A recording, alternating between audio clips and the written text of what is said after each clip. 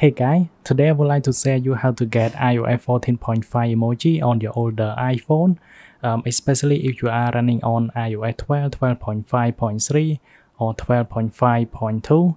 This method I have done before, but it seems like you're having issues on emoji, where you get the question mark on your emoji after you have applied it.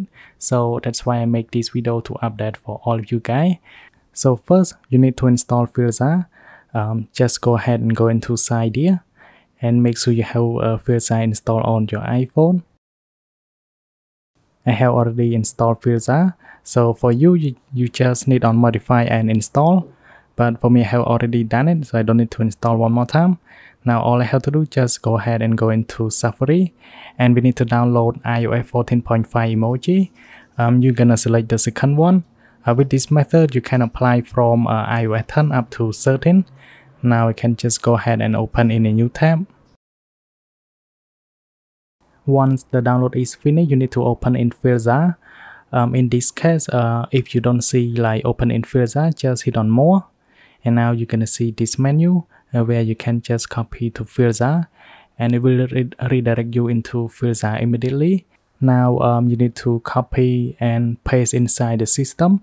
So I'm gonna go ahead and copy, and now swipe all the way to the first page, and you're gonna find a system. Go to library, and then make sure you go to font. There we go, and then go to core, and you're gonna find the same emoji and with the same name. This is an original file which you need to back up. If you don't, you're gonna lose it, so make sure you back up. Now just go ahead and rename. I'm gonna type .bak. This is the backup file in case you want to reverse back to default. Now I can just paste the emoji file that I have copied before. Now we can just paste here. So there we go.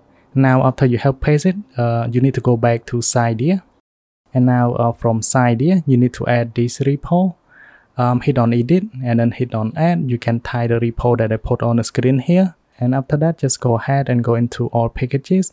And make sure you scroll all the way down until you find emoji port. Then you need to select for your iOS version. So for me, it is iOS 12. But if you are on iOS 10, just install this one. But for me, it is here. Hit on modify and install. Now you're gonna see the file that needed to install here. Hit on confirm.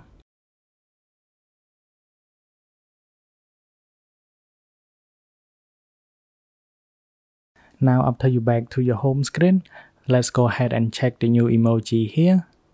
You can see I got a new emoji here from 14.5. Thanks for watching. I hope this video will help you. Then I will see you guys in the next one.